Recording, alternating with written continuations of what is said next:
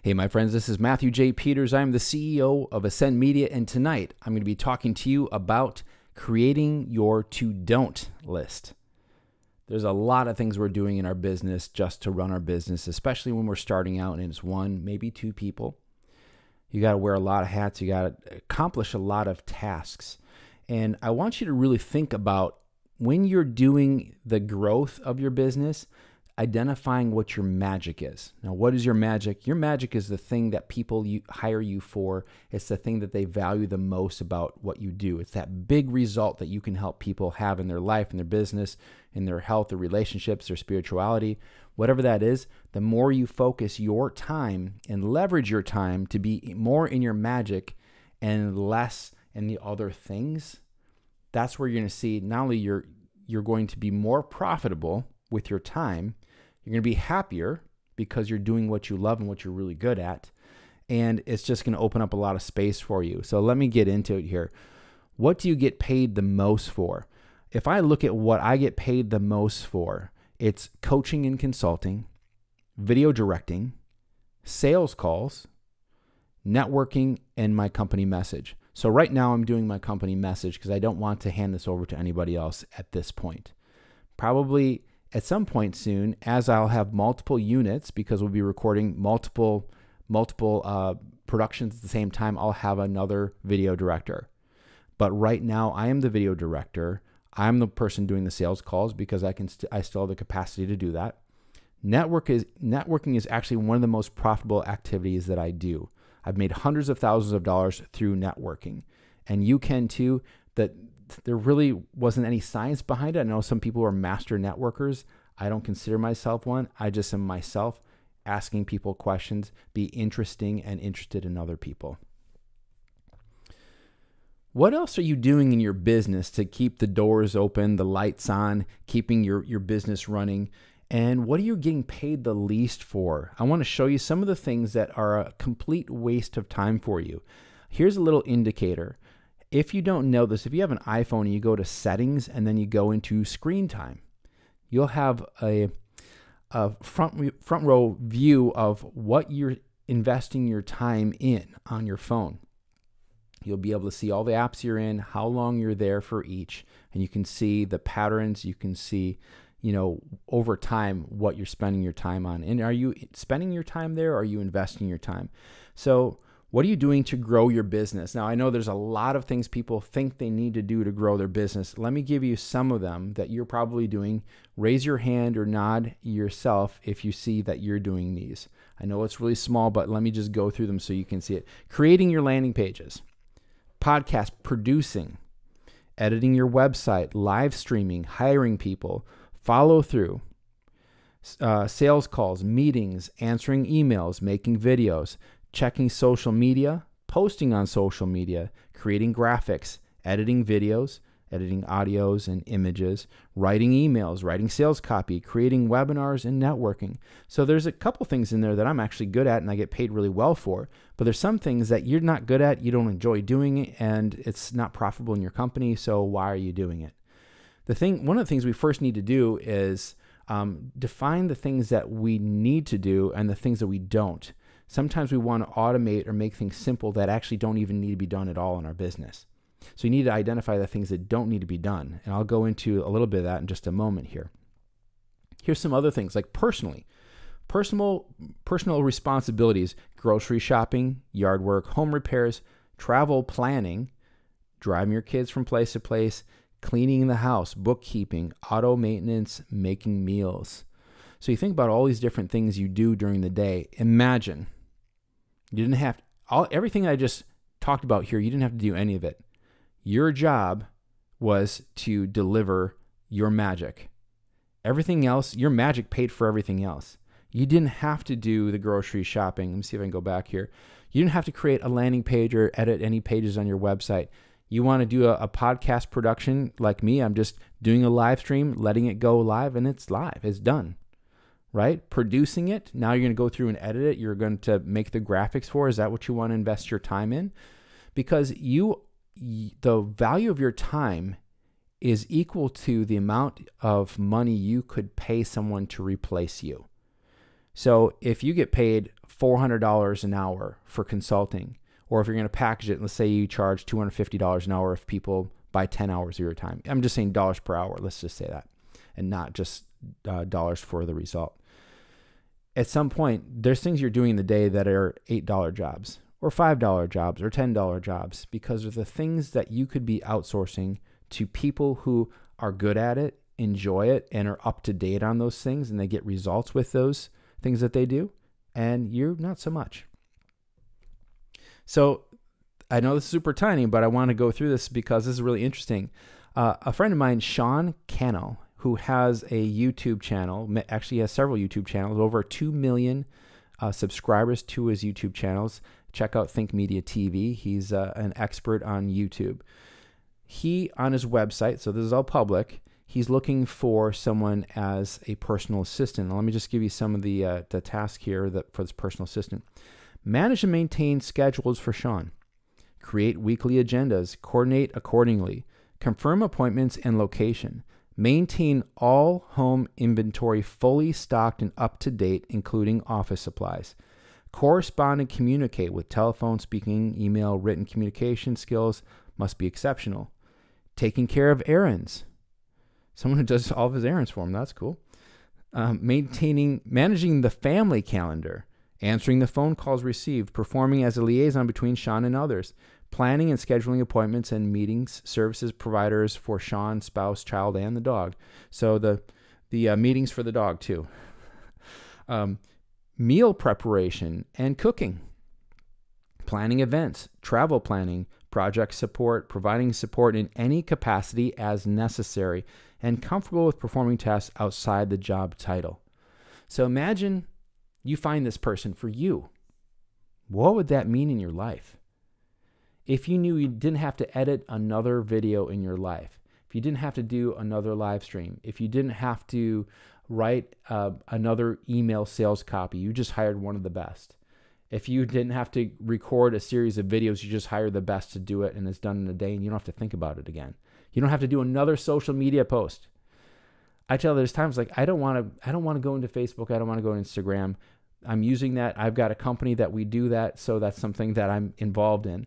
But it doesn't mean I enjoy doing that every day. I have people that are better than me at that I hire. So this is a little grid that I saw years ago, probably 10 years ago. A marketer by the name of Frank Kern put this out. I know Frank Kern's huge, but this is something I'm sure he got from somebody else. But I want you to think about this. If you were to do a grid on a piece of paper, and you say, here in the top left, here's the things I'm good at and I enjoy. You just put good and enjoy. And then list all the things that you're good at and enjoy. Think about your magic, the things that are in your wheelhouse. And then there's the things just to the right of that, the things that you're good at but you don't enjoy. And then down below on the lower left, not good at but enjoy. And then to the right of that, not good at but don't enjoy. So what do you get rid of first? The things that you're not good at, you shouldn't be doing. Because even if you enjoy it, you're not good. And it's actually the lowest part of your business are the things you're not good at, you're doing yourself. So not good at and don't enjoy, but they need to be done. If they don't need to be done, and you've identified they actually do need to be done, you need to hire somebody because you're not good at it. Don't, spend another $2,000 on learning how to do something. Spend $1,000 getting somebody to do it right by you hiring them because they already know the strategy. And then what they make from that should be more than what you paid them. And from there, you can now invest more into them, the $2,500, whatever. Instead of you doing the course and learning it, taking all your time, you invested less. They know what they're doing.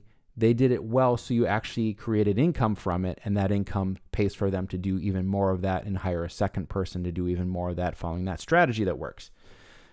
Not good at, but enjoy. It's a hobby. If you enjoy it, but you're not good at it, have someone who's really good at it do it, and maybe you can just look over their shoulder and say, hey, good work. That looks really cool. I used to do that. I really enjoyed it. Like some people want to play around with Photoshop. Great, but don't do that for your business. Have somebody else do that. Do that with your family photos. Good, but don't enjoy it. Does it need to be done and you're good at it, but you don't enjoy it? Guess what? Suck it up. You got to do it because fortunately you're good at it. That's something that just because you don't enjoy it, there's things in your business you're not going to enjoy you need to do. Once you make enough money, then you can hand that off to somebody. You're good at it, but you don't enjoy it. I get it. Move off to somebody else. The things you're good at and enjoy, that's your wheelhouse. But even let's see, there's like 5 things in there I identified. There's a couple of things like video director. There's a lot of great video directors out there, but putting everything together that we do and making sure everything is in unity with your message, your call to actions, your high ticket programs, your free offer, your funnel, your magazine, your book, everything put together, that takes a mastermind. This is something I really enjoy and I'm really good at. That's why I've masterminded this and put the process together. Now, I haven't seen anybody take this twist on it, but this is really, if you're going to take this to a business, what would that look like? Profitable and enjoyable. Profitable, but you don't really enjoy it. Not profitable, but enjoy, and not profitable and don't enjoy. So one of the things I would say is if it's not profitable, you need to ask yourself, do I really need to do this? Or did someone tell me I need to do this because they were selling your product? If you don't need to do it in your business and you don't enjoy it, just ask yourself, does this need to be done? If it does need to be done and it's not profitable, but it just needs to be done, then you may need to hire somebody for it. Where I would start is the things that are profitable, but you don't enjoy doing, or the things that are profitable and you're not good at, right? So your business is it's a entity that should be making money without you.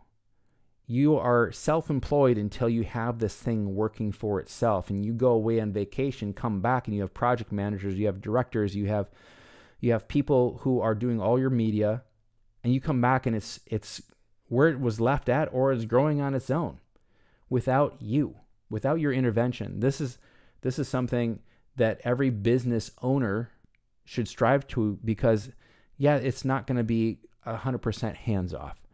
It's not going to be one of these income streams where you don't have to do anything passively, right? Profitable and enjoy, do that. Profitable but don't enjoy, you may need to do that.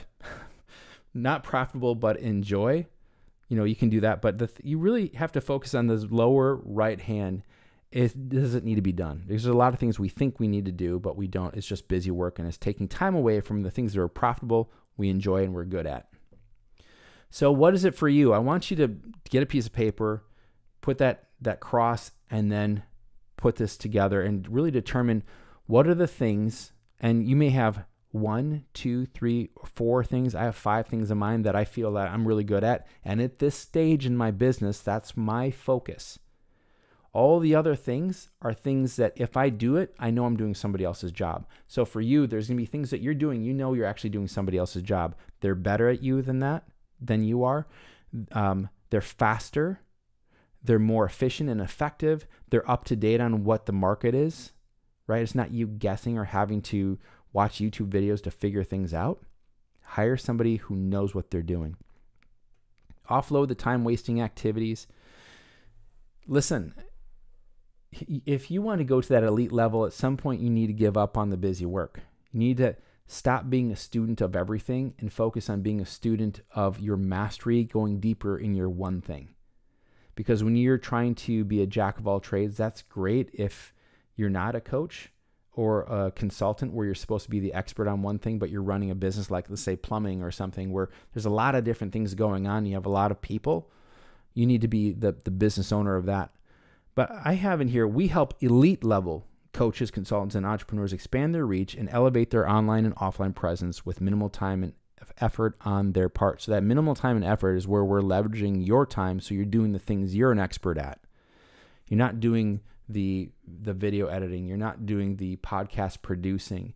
You're not writing articles for your magazine. You're not writing your book. Matter of fact, you spoke it, and you did it in such a way, working with us, where we created a beautiful book that reads really well. It's not just video 1 is chapter 1, video 2 is chapter 2, like I've seen in some people do that, believe it or not. But this elite level, it's like, oh, that's not me. Is it? Elite level is you choosing to go deeper in your craft. Elite is not like that you think you're better than everybody. Elite is a choice that you make to be the very best because you are focusing on your one thing. So as people in your industry are playing at a level 6 or 7, you're playing at a level 13 or 14. Why? Because just no one is going there. There's no one around you that is at your level. You keep on going deeper and deeper into your craft instead of going wider and wider. If you are looking to up-level all of your media, to up-level your presence online and offline, so like our magazine and our book, they're both digital and they're print. So you can take those things and distribute them all over the place. If this is something you're looking to do, and we do this, so it takes a day and a half of your time. We shoot anywhere from 50 to 70 videos. In that, we create your book, we create a magazine, we create all of your video marketing for an entire year. We create your podcast for an entire year. We create all of your memes, all of your social media posts, your reels and your stories for an entire year in a day and a half. We use multiple cinema cameras. We do B-roll. We have moving cameras. We do like a documentary of it. There's no one else out there that does what we do. And you want the best, you want to hire us. If that's you, schedule a call with me. Go to ascendmedia.com/call. That's ASYND media.com/call. Set up a call. We'll talk. Ascend Media is authority syndication media. We take your authority. We help people understand the value that you bring in their lives. We connect with them deeply and meaningfully. And we do it consistently for you. So they see the relevance in their life and the value that you bring to them. We do it beautifully. And this is legacy media that you're going to have out there forever. Thanks so much for being on tonight. I look forward to seeing you next time. Bye-bye.